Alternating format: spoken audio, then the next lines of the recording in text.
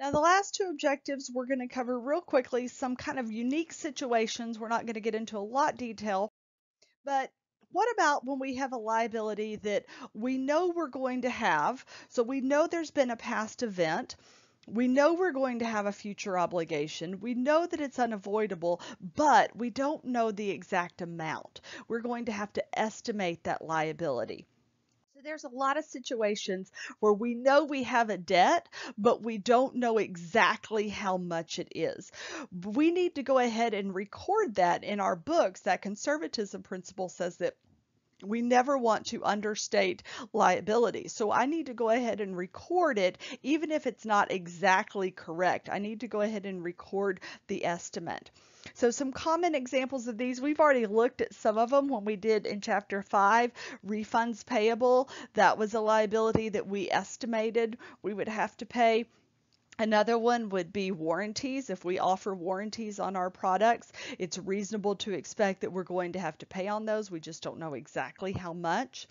If we offer our employees a bonus or vacation or pension benefits, we know we're going to have to pay those. We're just not exactly sure how much. So we'll have to go in and estimate those.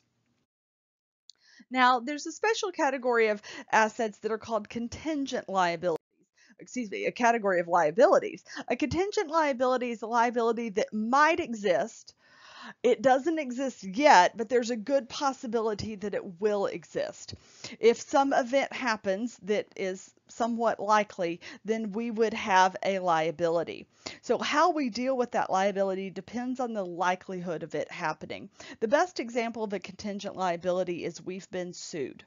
So we've been sued. We know that there's a possibility that we may lose. We don't know how much we're going to lose. We hope we don't lose, but there's that possibility. So we'll have to go in and decide what we need to do based on the likelihood that our lawyers and the experts think that we'll lose. So this chart kind of helps us out. If the likelihood that we're going to lose is what is deemed as remote, like there's no possible way, then we don't have to do anything. We can just ignore it. Now, in real life, I would caution you against just ignoring it because there's always a likelihood we're going to lose. How many of us like to read those articles that show up about stupid lawsuits that people have won? I like to read those, and it always baffles me sometimes that the lawsuits that people win. So if it were my company, I would be hesitant to just say, oh, there's no way I'm going to lose. If it's reasonably possible that we could lose, then we at the minimum need to describe the situation in the notes to the financial statements. Just disclose it. This way we can say, hey, look, we're not trying to hide anything.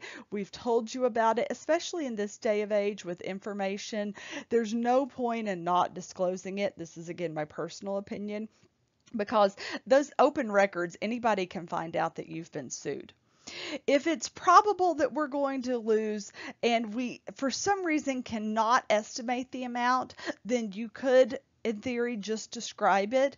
I think it's always possible that you could estimate the amount. So if it's probable that you're going to lose and you can somehow estimate the amount, we need to go ahead and record that expense and that liability. Now, if it comes back that, hey, we won, we can back those off of our books and take them off. But it's so much better to go in and say, hey, we've already recorded this liability. We're hoping we win. But just to be extra cautious, we're going to go ahead and record it now, let you know, and then if it turns out that we win, well, woohoo, we'll take it off our books.